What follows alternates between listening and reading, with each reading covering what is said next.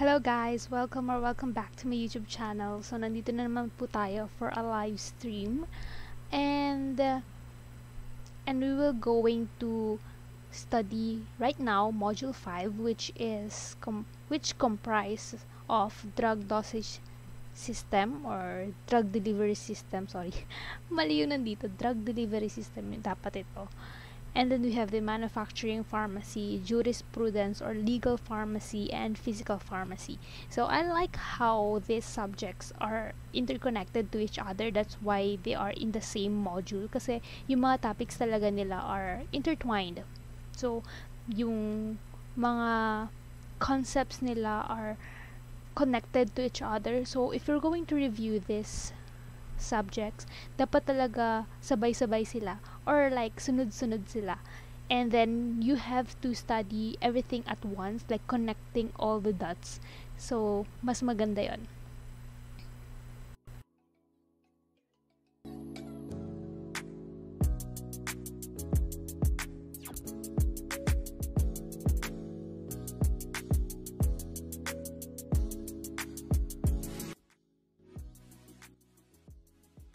Ayan, sorry. So, I really need to check kung nababakinggan yung audio ko and if it's okay.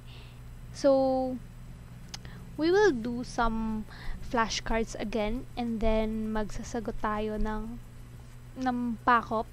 And for physical pharmacy, I think ang mas focus dapat dito would be the computation kasi yun talaga yung pinakamahirap. So, I will like compile all the formula na nasa physical pharmacy, and then ipapakita ko sa inyo yung mga references na magandang gamitin with this module 5. So dapat actually late na tong live na to, dapat ang aking live would be before my modular exam, but may nag-modular exam na kami kahapon, yes, Friday kahapon, and hindi ako makakuha ng time to do my live. Then mag-exam kasi medyo mahaba talaga yung physical pharmacy. Yes, physical pharmacy and this module 5, and we only have like 1 week to review this. And ang masasabi ko na dun sa modular exam, okay naman siya kasi naging effective yung pagre-review ko, and I'm really lucky na yung mga ni-review ko na yung mga references na ginamit ko is yun yung lumabas sa modular exam namin. Just like kung mapapansin nyo, wala pa akong review center pero meron kaming didactics, which is like an in-house review center ko, no? Pero more of an in-house review. And meron kaming like one main proctor, and then siya yung maghahanap ng mga another proctors. So, ang nangyayari sa amin is iba-iba yung nagtuturo per subject, then iba yung gagawa ng modular exam. So, ang tricky doon would be pwedeng lumabas yung mga hindi naman naturo. That's why you really need to study like you're doing the board exam or like you're preparing really for the board exam. So, yeah, I am lucky. And of course, nagbasa naman din talaga ako. And ayun, paulit-ulit lang. That's the key. Dapat paulit-ulit ka lang dun sa information. Ang module 5 is more of understanding for me.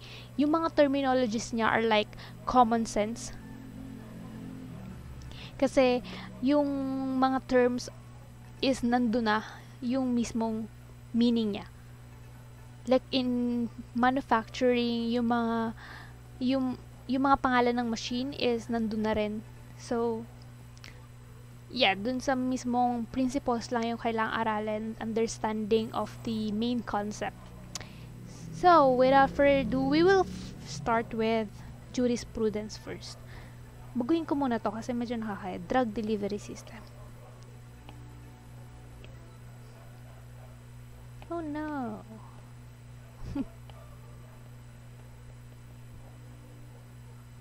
Yan.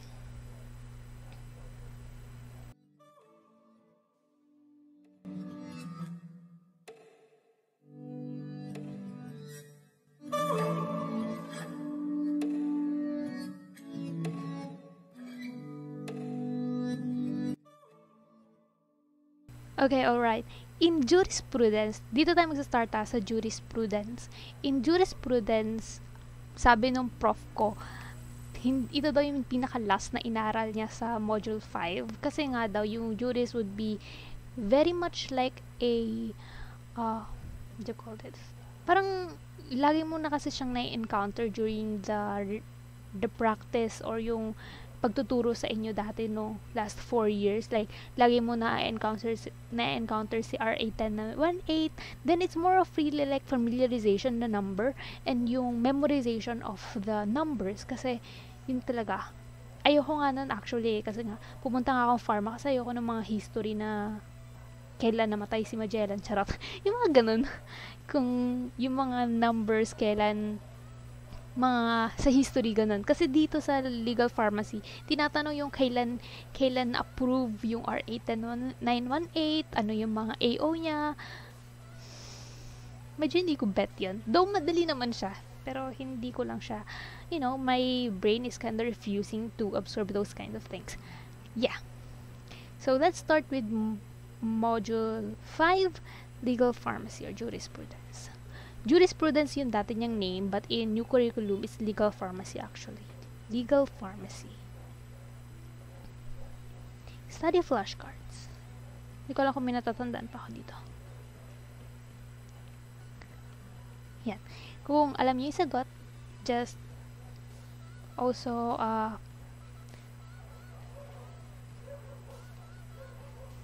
just input your answers in the comments and then I will give you time to answer. And itong live ko na to would also be helpful kahit hindi niyo siya mapanood ng live talaga.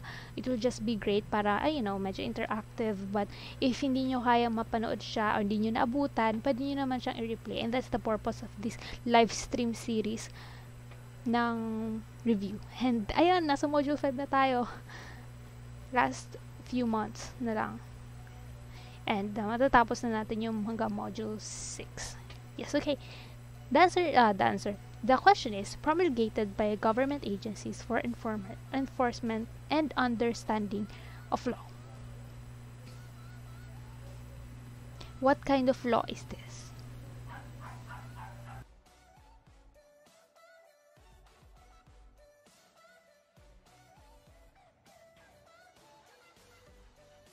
It's regulatory law. Ayos talaga ngayon pa sumaba yung mga aso, tumatakol sila. Sorry.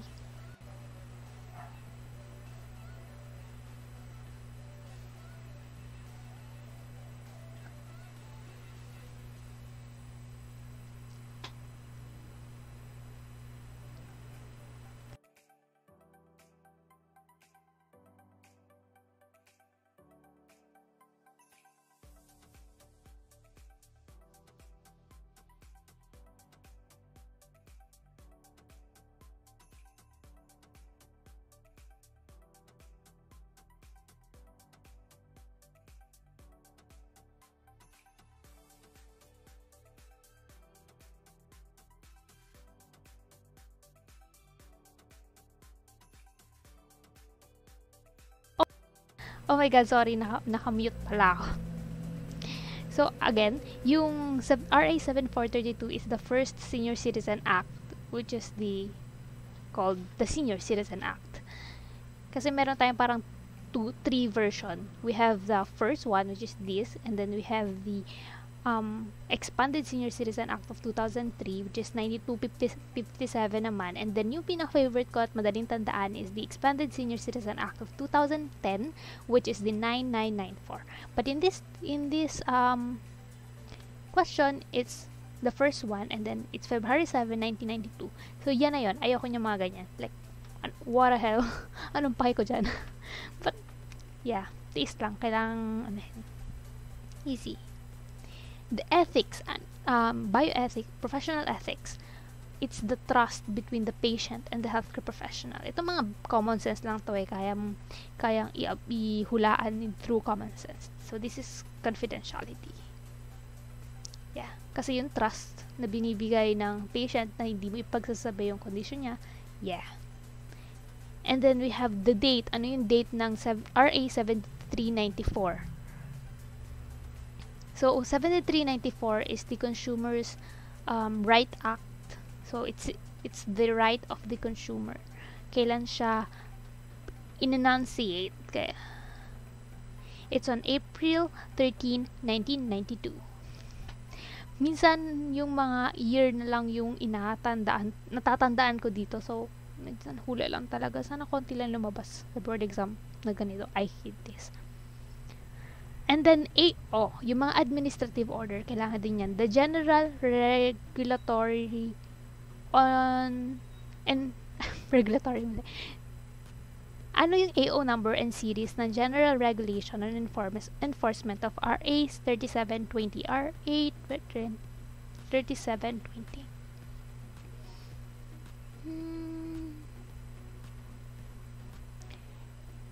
AO 62 series of 1968. Ano ang date, kailan ang date ng 6675? Ito, favorite ko din to kasi lagi ito lumalabas.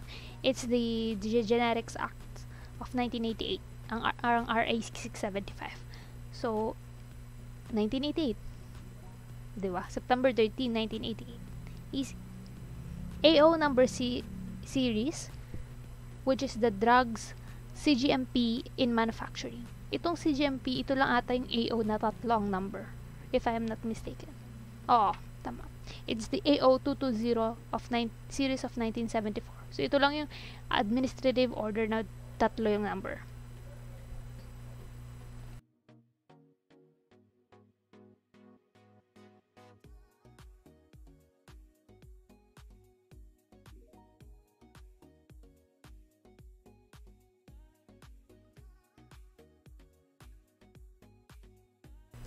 Next is, what's the universally accessible and cheaper and ano ba yan?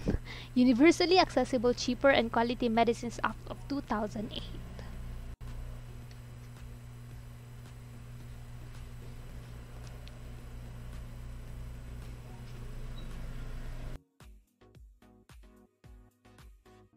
So it's RA 9502.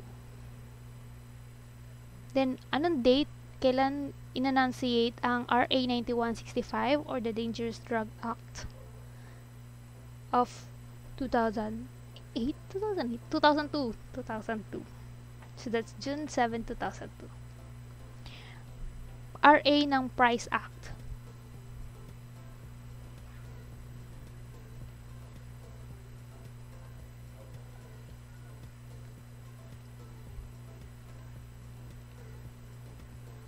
So that's RA 7581.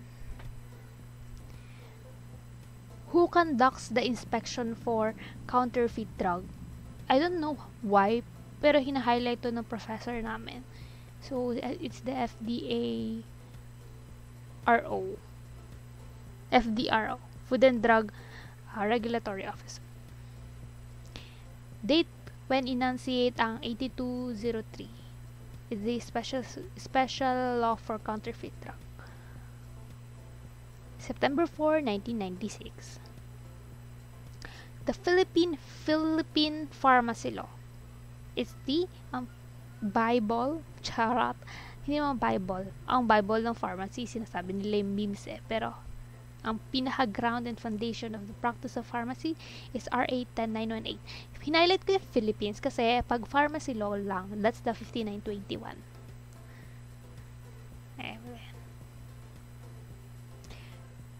The date of 9257. February 26, 2004. The AO number of the advertisement and promotion to implement generic act. AO 65. Yan. Lagi rin ito lumalabas. AO 65. Generic Act AO. Ethics. Association of Truth.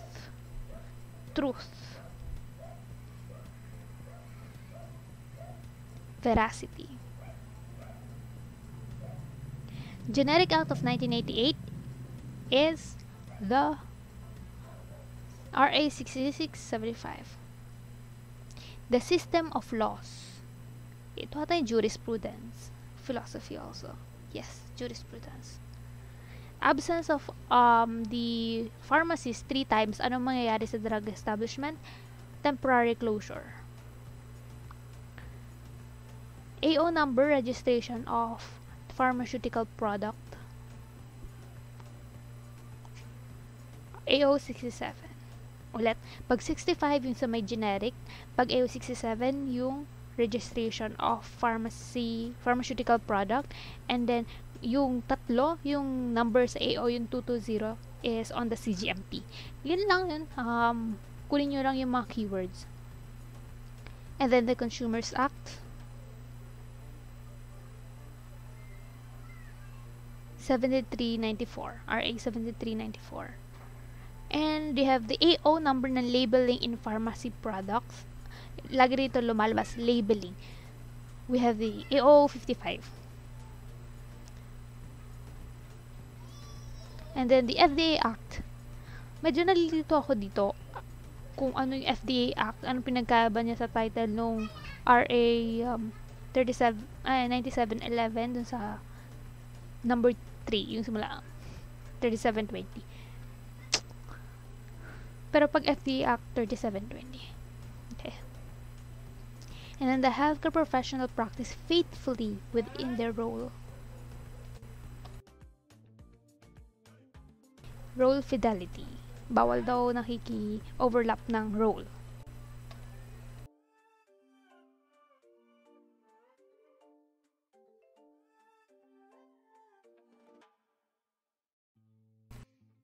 Date of RA 5921 is June 23, 1969. AO number ng licensing drug establishment. Licensing 56, okay. 55 yung labeling. Expanded Senior Citizen Act of 2010, RA 9994.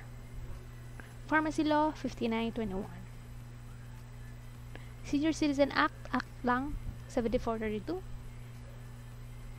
Tama. Intellectual Property Code 8293. Expanded Senior Citizen Act of 2003 9257. Congratulations!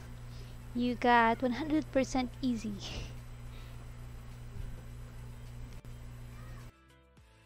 So next, I'll going to compile yung mga formula in physical pharmacy.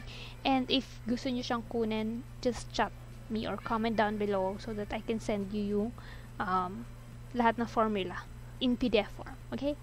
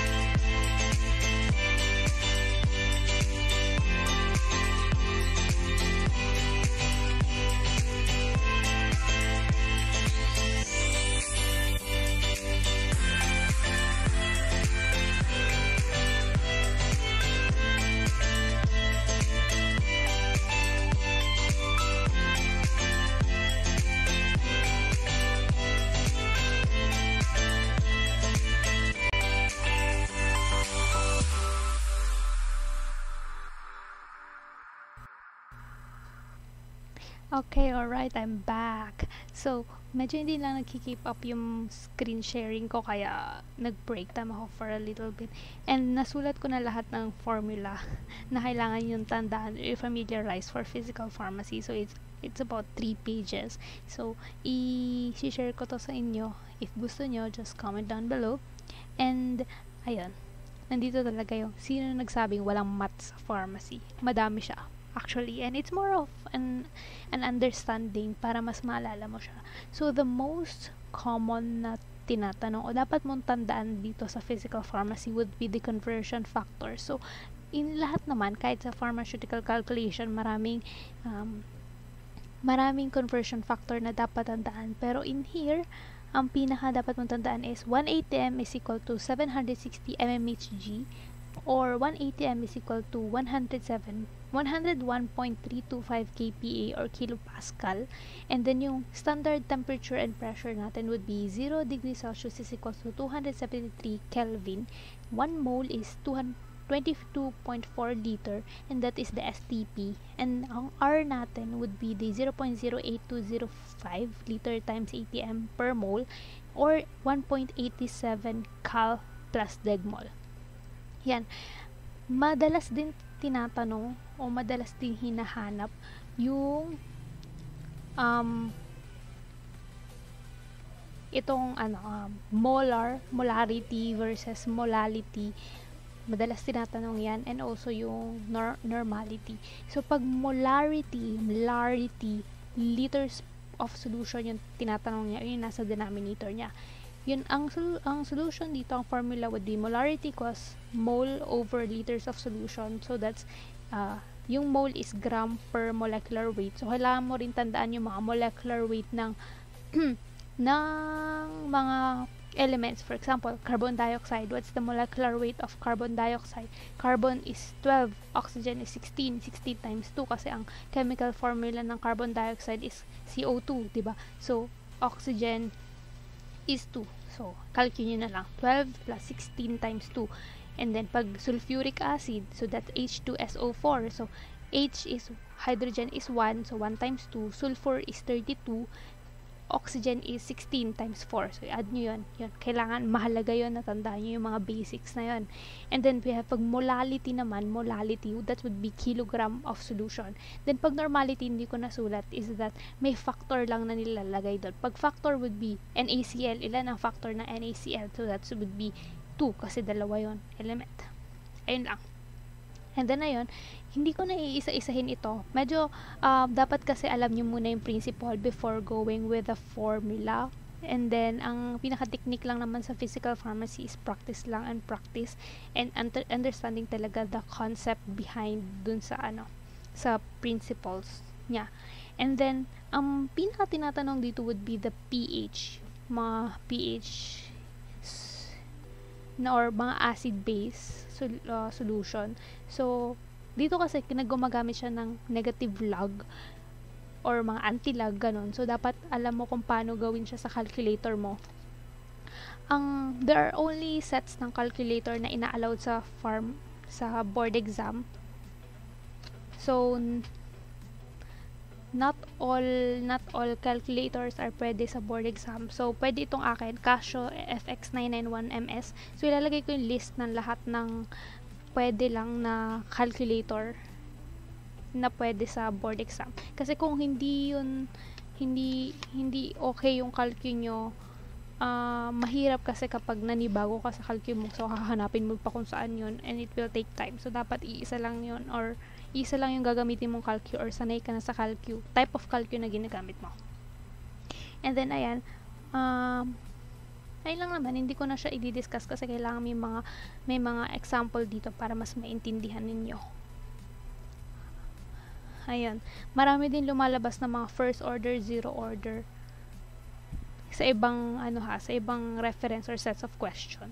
Ang pinagkaiba ng first order is that may logarithmic siya. So, linear siya sa logarithmic graphing paper. Pero pag normal would be curved siya.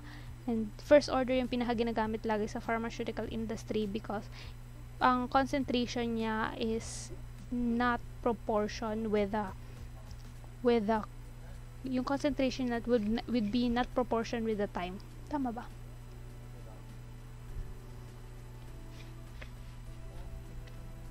Hindi pala. Proportion pala siya. Yung concentration is proportion sa time. Yun yung pinaka-ideal. Kaya yun yung gusto natin sa pharmacy. Yung zero order naman is hindi siya connected. Ang zero order is, example nun na is alcohol. Kasi kahit gaano kadami yung ininom mo na alcohol in one sitting, there are certain time lang siya na may excrete sa body. So, that's zero order. Again, pag first order logarithmic yun, may ln yun, nasa calcu nyo yun, and then pag zero is wala. Ayun lang naman. Ang hindi pa ako masyadong magaling dito would be on the acid base kasi though madali yung mga formula na kailangan mong tandaan, kailangan mo nung intindihin talaga yung problem bago mo masagutan.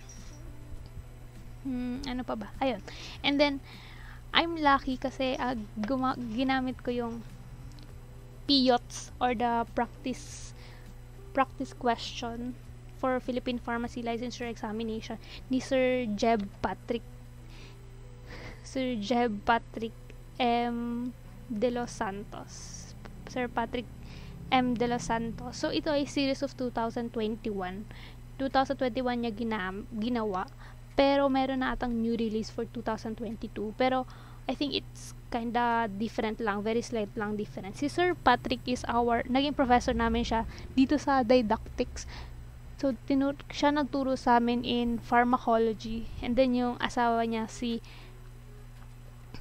Ma'am De Los Santos ang tinuro niya sa amin is yung manufacturing pharmacy. So, naging helpful yung fee farm niya dito kasi maraming computation and ayun nga, as I said in my earlier introduction, yung gumagawa na modular exam namin is different doon sa mismo nagle-lecture. So, nakita ko dito yung ibang mga formula na hindi na-cover ng mismong lecture, kagaya ng total porosity, intra- and interparticle porosity.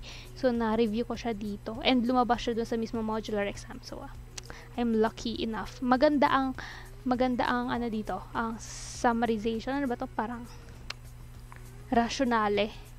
Mare-review ka talaga. And ano yun, it's like about 550 pesos binibenta siya, and it's high yield yung question, maganda. I will link it down below. Pero I think ano lang to parang limited lang yung pinoproduce nila. Ang maganda dito is that si Sir Jeb kasi is a public health yung field niya, public health. And yun kasi yung baka daw lumabas sa licensure examination ngayon is may COVID related. Kasi nga, nagkaroon ng pandemic and COVID related. So baka may mga question na lumabas sa mismong board exam about COVID, like ano yung pinakaunang drug na napurbahan sa China for COVID-19, mga ganon. Baka daw lumabas yun, and nandito siya kasi nga public health yung pinakaano ni Sir Jeb. So yeah, check them out, maganda to.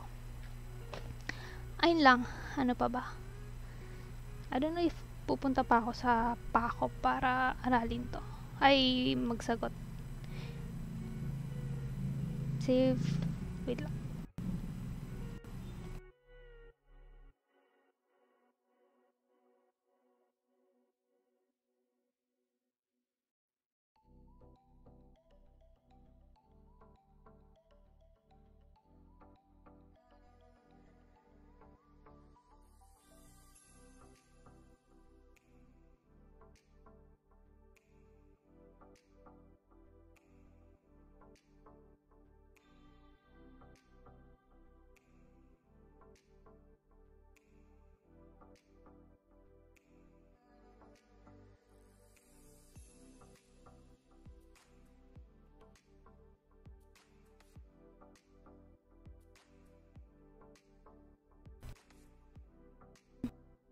Ayun, in terms of dosage form and pharmaceutical manufacturing, talagang ano lang siya, palit-ulit lang siya. Ang pinaka pinagfo-focusan ko dito is yung mga example ng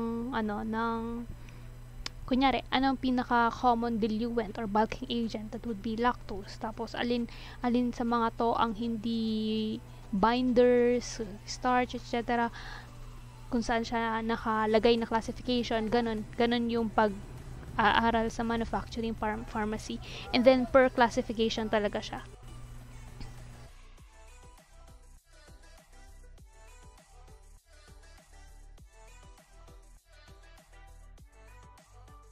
In drug delivery system naman din, mahalaga na tandaan nyo yung HLB values. Ayan, yung mga HLB value kasi lumalabas to lagi. Like, kapag ang HLB value niya is 1.1 to 3, is that anti-foaming, oil in water, water in oil. So, ayun. Ang palatandaan ko dito would be a woods kasi A, anti-foaming, W, water over oil, 3 to 6, tas wetting agent, then oil in water, then detergent, and then solubilizer. A woods. Tinuro lang din sa amin yan. Kasi the higher the HLB value would be, the higher or the more hypophilic yung solution. So, HLB value says about the surfactant na kailangan mong gamitin. Then, lumalabas din yung solubility number. For example, ang substance is 18, ang solubility niya 18. 10 to 30, that would be soluble. Mga ganun. So, kailangan mo lang siyang tandaan. Ano pa ba? Ayun, dapat palit-ulit ka lang naman yung wet granulation, dry granulation. Pag manufacturing pharmacy, ang pinaka madami dito would be the process. Kunyari, isa sugar coating, seal coating, subcoating, smoothing, coat, coloring, and then polishing. Ayun, pinapagsunod-sunod yan.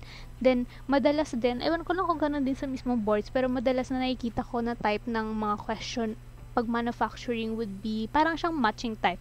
For example, ang cracking ba is, what type of, parang deficiency, ano ba to? Anong type siya ng problem?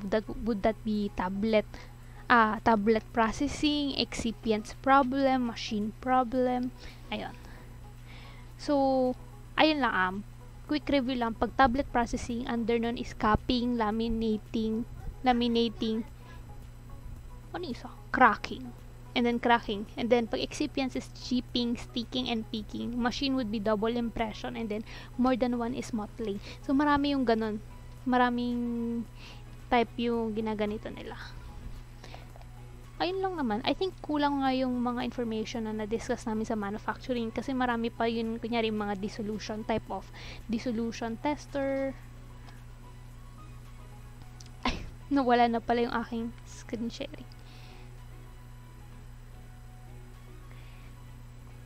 So, yun lang. Hindi ko na siguro i-discuss yun sa inyo kasi nga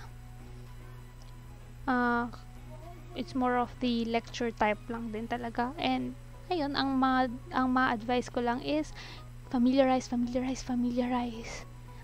Practice question. There are type of people na kagaya ko, more of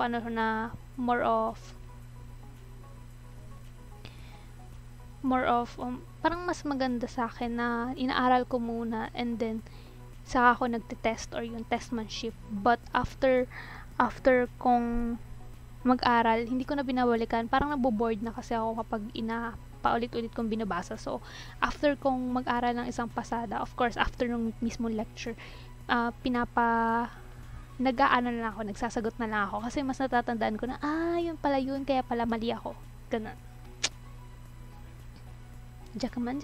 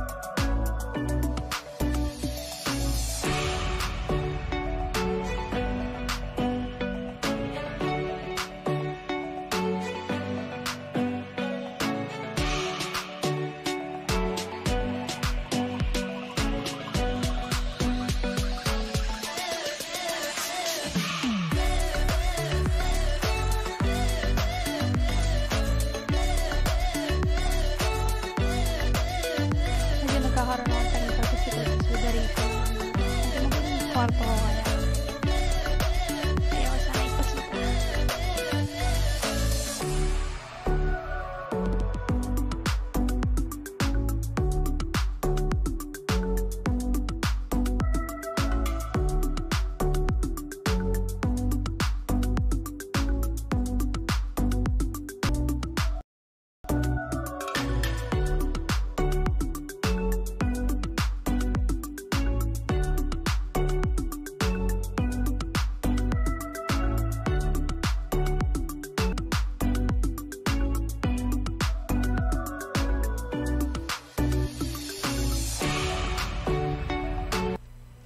Pero yan, that will be all na lang with this, with this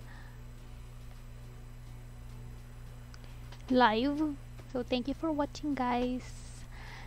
And, ayan, message nyo na lang ako.